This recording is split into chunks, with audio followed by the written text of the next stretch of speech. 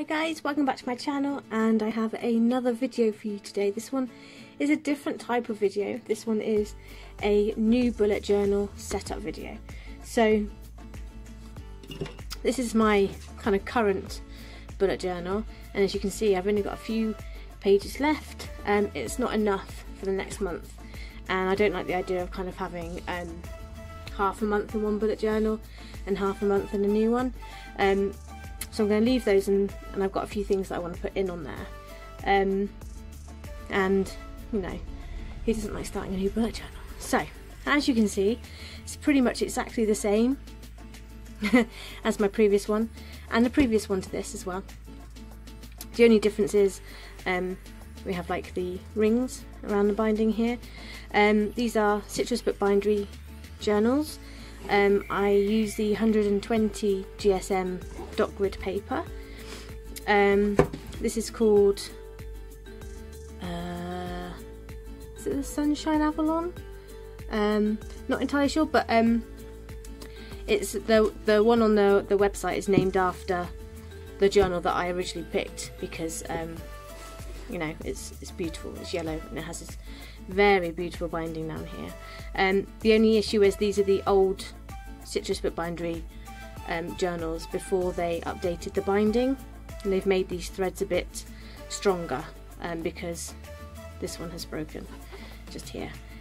Once this is finished, I'm going to send it back to Fran, and she says she's very happy to fix it for me, which would be wonderful. So I'm going to do a whole kind of setup video. I have sketched out the first couple of spreads, just very basically in pencil, no details or anything on there. I'm going to try and keep the first few spreads really simple. I'm going to go with my Staedtler Pigment liners 1.2 for the thicker lines. There we go, and the 0.1 because I like the contrast between the line sizes, and then go over the top with some watercolour. And that's kind of it really. I don't tend to do anything on this very first cover because I like to do that once the bullet journal is finished, and I give it a title, similar to kind of the way that Friends were labelled in a, you know, the one with. So you know, this one will probably be, well, this one will be the one with lockdown, I expect, and so on. So I don't do any kind of front cover initially, that always comes at the end. I do often paperclip like a photo in or something on that front page. So this is my current one. I've got like just one of my postcards mask washi taped in, which will come out really easily, and I'll just write on that when I'm done. And then I have, first page will be my future log, and you can see I've penciled it in but very simply. And then I have how does your garden grow spread.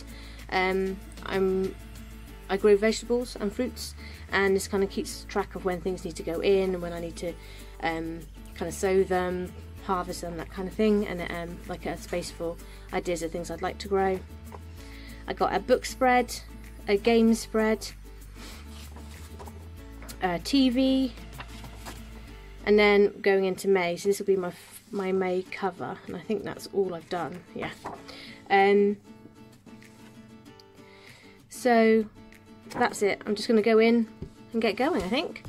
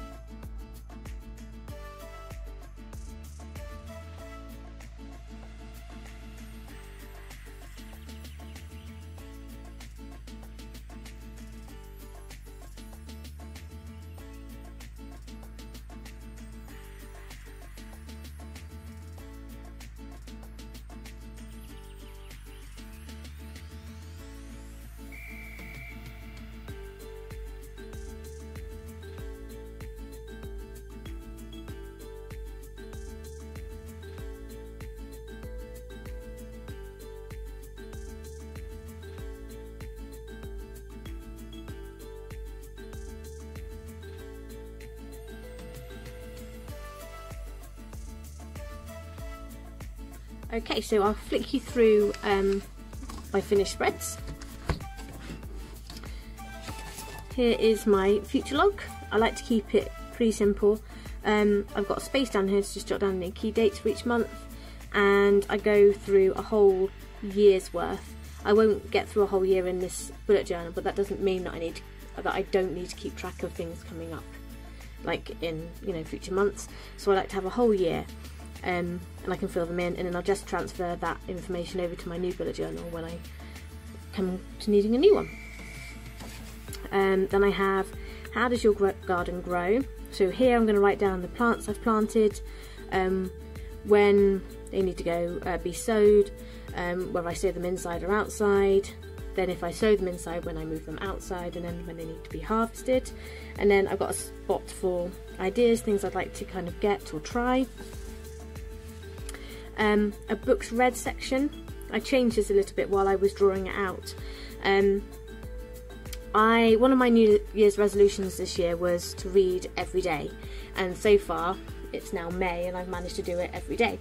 So I'm really proud of myself and trying to keep that up. So obviously I'm getting through quite a few books.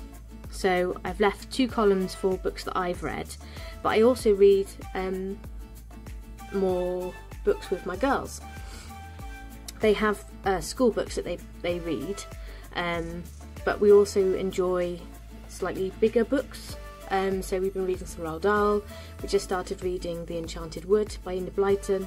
So I want to pop down bedtime books that we've been reading, but also bedtime books that we want to try, because as we've been reading, I'll say, oh, we should try this book next, and I forget about it and we don't get it. So if I write them down, then obviously I've got a list here of ones that we'd like to work through.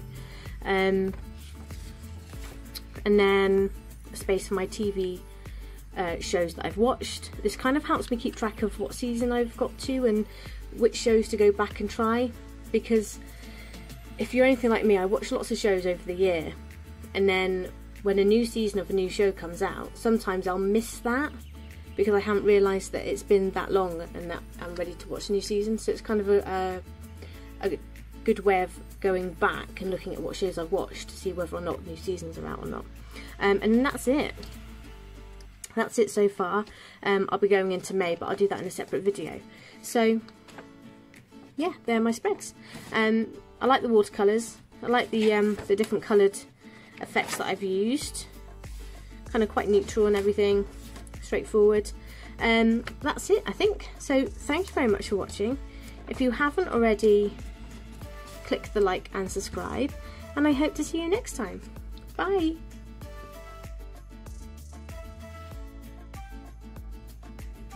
Okay, so new releases for this week are my movie night kit.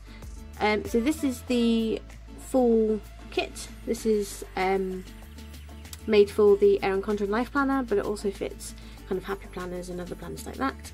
And each of these sheets is available a la carte as well. So this is the 4 boxes. And some little things. Check boxes, half boxes, the date covers and the bottom washi, the deco and the headers. It's also available as a mini / bullet journal kit, and this is the type of kit that I use in my own bullet journal. So there's the first page and the second page and the third page and the final page.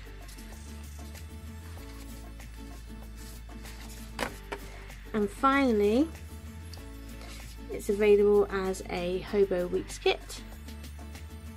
So we have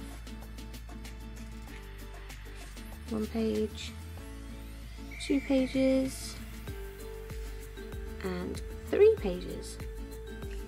So all of those will be available on Saturday. Bye!